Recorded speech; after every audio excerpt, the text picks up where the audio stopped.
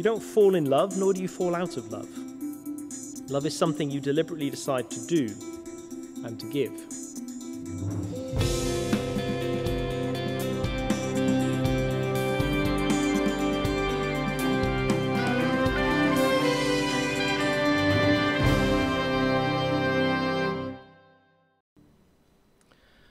Let's pray together.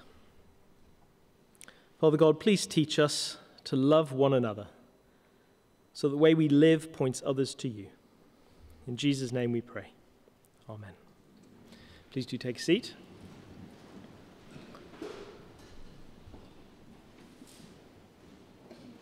We return tonight to our series in the book of 1 Peter. You'll find that on page 1015. And it'd be a great help if you could have that open in front of you. Our focus this evening is chapter 3, verses 1 to 7. And I've got 4 points to guide us through that. You can see those in the back of your service sheet. And you'll see that our first point is this: living as strangers. This letter was written to Christians surrounded by trial and hostility. Peter, who wrote the letter, wants those who belong to Jesus to live differently to those around them, to live differently in every situation they'll find themselves in. He wants them to live as God's chosen, holy people. He wants them to live as strangers in the world. He's already told us why in 1 Peter chapter 2, verse 12. Keep your conduct among the Gentiles, that is, among the non-Christians, honorable, so that when they speak against you as evildoers, they may see your good deeds and glorify God on the day of visitation. So we're to live in a way that commends God to the world around us. We're to live differently, as strangers, so that people see something of Jesus in the way we act.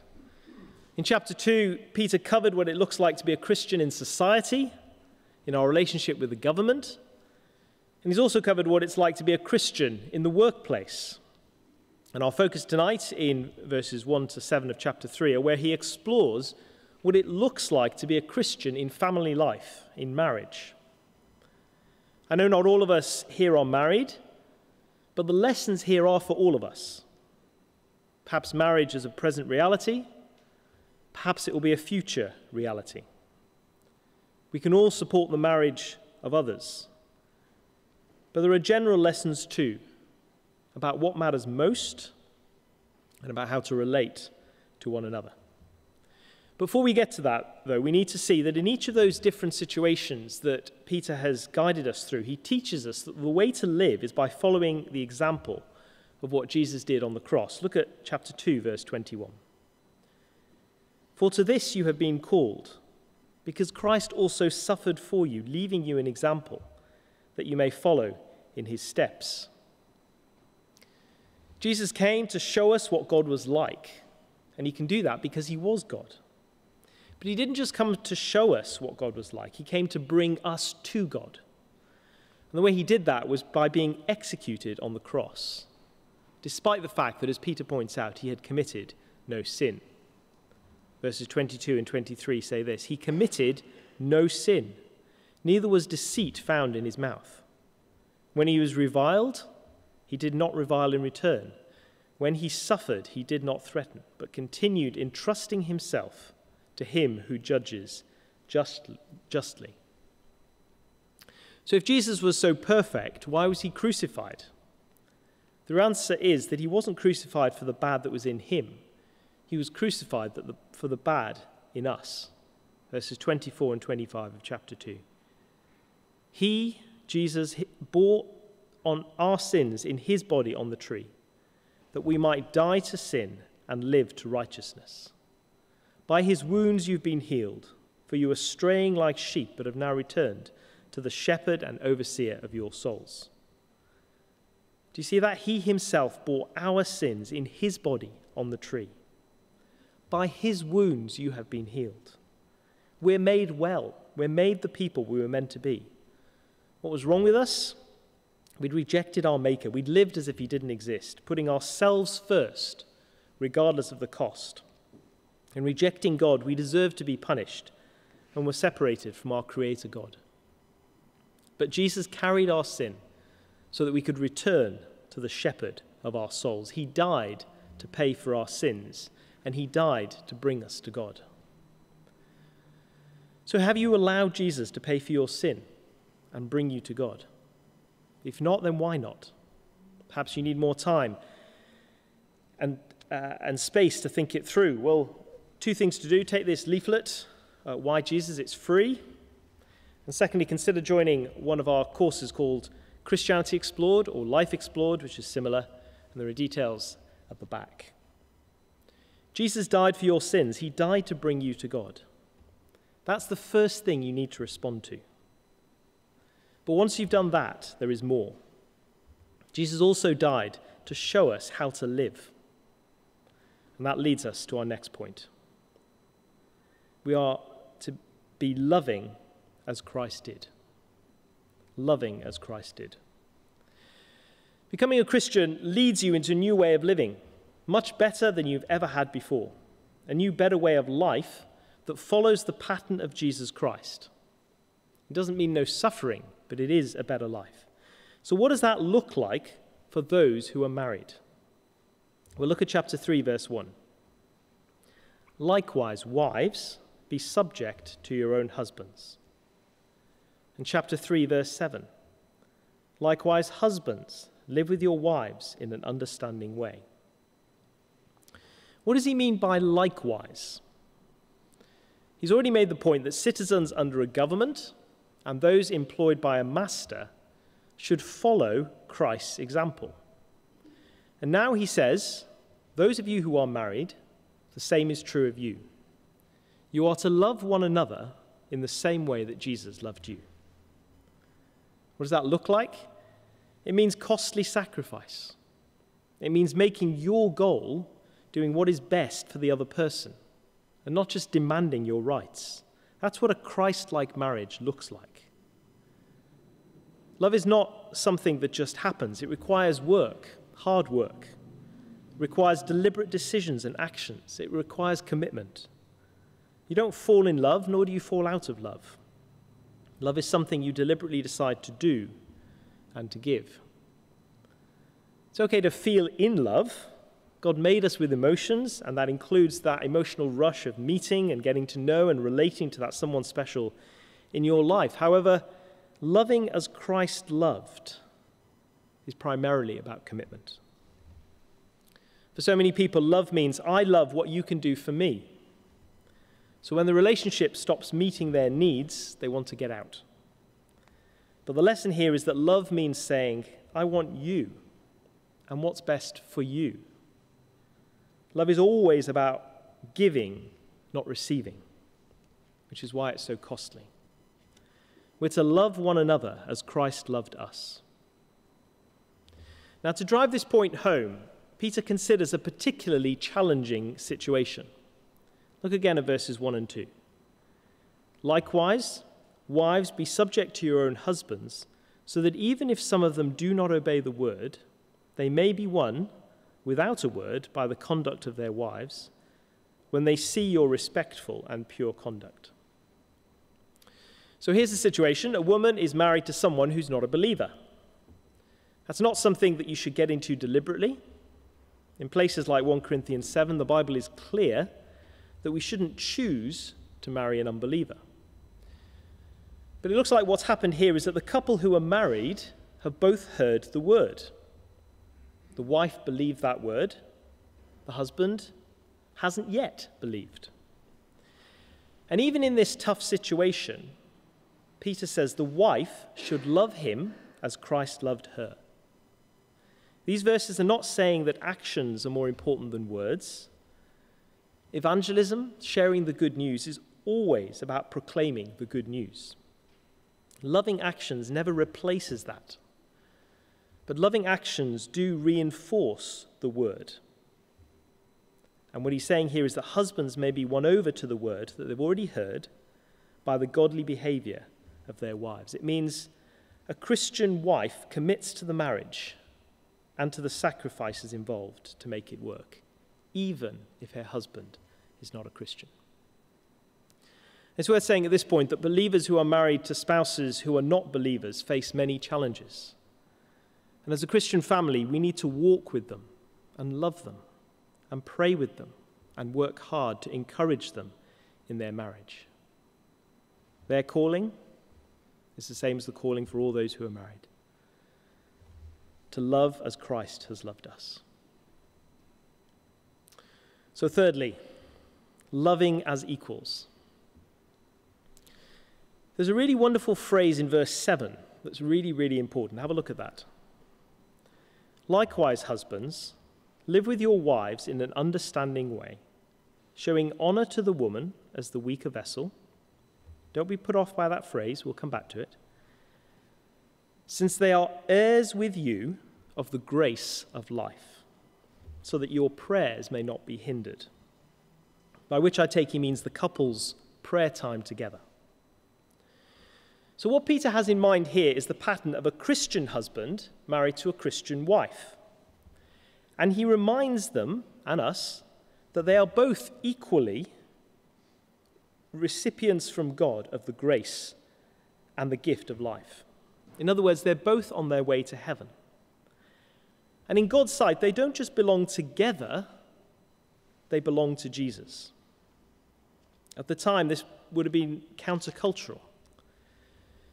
But it is a powerful and wonderful picture of a man and woman as partners who worship God together, who serve God together, who study his word together, who encourage one another to live as strangers in the world together, and perhaps most powerfully of all, to pray together. It's a reminder that Christian marriage is a genuine partnership under God. Here's how a Christian from a previous generation expressed what's involved in this spiritual partnership of marriage. This is by a pastor called Richard Baxter. He says this to Christian couples: "You are especially to be helpers of each other's salvation, to stir one another up in faith, in love, in obedience, in good works, to warn and help each other against sin and all temptations, to join in God's worship in the family and in private, to prepare each other for the approach of death, and to comfort each other in the hopes of eternal life." We are to love as equals, but then fourthly, we are to love as men and women. I'm sure you've noticed that he doesn't just talk here to married people. He talks to wives, and then he talks to husbands. Both are equal. Both are called to love as Christ did. But he addresses them differently. It looks differently to work those things out because men and women are called to play different roles in the marriage. That's what we recognize when we make our wedding vows. The groom says, "I take you to be my wife, to love, cherish, and worship." While the bride responds, "I take you to be my husband, to love, to cherish, and to obey." Men and women play different roles in the marriage. For the wife, that means being subject or submissive to her husband. Not to men in general, not every husband. It's talking here of her husband. You see that in verse 1. For the husband, that means being understanding and honoring his wife. You see that in verse 7. This isn't just something from the time this letter was written. It's part of how God created us. And he created us like this because this is how teams work. Different roles working as one. And the concept and the language used may evoke a strong negative reaction in us, but we do need to make sure we understand what is being said correctly. It doesn't mean that the husband is the superior sex and should get his way all the time, while his wife's role is to do everything he tells her to do. That's not what it means. It doesn't mean a husband can be abusive. It doesn't mean she is the property of her husband. Such attitudes and behavior are to be rejected and repented of. The phrase in verse 7 about showing honor to the woman as the weaker vessel simply recognizes that women are often more vulnerable. That's not a negative thing. After all, God loves and uses us in our weakness. You just need to look at the cross to see that. And that may offend you, but don't we instinctively know that this is true? Isn't that why you don't let your friend walk home on her own in the dark? That vulnerability is a good thing. But because of sin, it can expose women to awful behavior. Isn't that at least part of the cry of the Me Too movement? And here instead we read in verse 7, husbands are to show honor to the woman. Her husband is to love her sacrificially as Christ has loved us, to respect her, to protect her, to work towards making the marriage a genuine partnership under God. This verse never justifies any abuse within a marriage. In these verses, the wife is encouraged to set aside outward and short-term external beauty and instead nurture inner beauty. It doesn't mean wearing old and ugly clothes. It just means the focus should be on what is inside us. So guys, what are you looking for in a wife? Is it mainly about looks and the kind of beauty that will not last? Or is it, as it should be, on godliness and Christ-likeness? For all of us, this is countercultural. In a world of Instagram, our focus is so often on image. But look at verse 4. Let your adorning be the hidden person of the heart, with the imperishable beauty of a quiet and gentle spirit. A gentle and quiet spirit is not about personality, as if women should be seen but not heard. No. A gentle and quiet spirit is about godliness. It's about bringing calm into the storms of life, about bringing peace into family situations by doing what is right and having an unshakable peace in God. Like holy, godly women in the past, she is to put her hope in God alone. She's a quiet, calm spirit because she doesn't forget God. Rather, she trusts him and puts him first. That's the sort of beauty she is encouraged to display in the family home and beyond, as she chooses to follow her husband's loving leadership. Why? So that we show a watching world the love of Christ, the gospel on display. The husband, in his turn, is to be considerate and respectful. In other words, as it says in Ephesians chapter 5, verse 25, husbands, love your wives as Christ loved the church and gave himself up for her. What does that mean? It means husbands are charged by God to lay down their lives for the good of their wives. Jesus gave his all for his people, and so a husband is called to give his all for his wife, doing all he can to love and lead and serve and protect and provide for her, while placing her comfort and her needs above his own. It means taking the time to listen to her, to know her concerns and dreams and desires. It means speaking tenderly and thoughtfully to her. It means he serves her and loves her. It means remaining faithful to her. He is accountable to God for how he leads his family, and his personal walk with Christ directly affects them. The Christian husband needs to accept responsibility, work hard, and sacrifice himself for the good of his wife and his family. Again, why?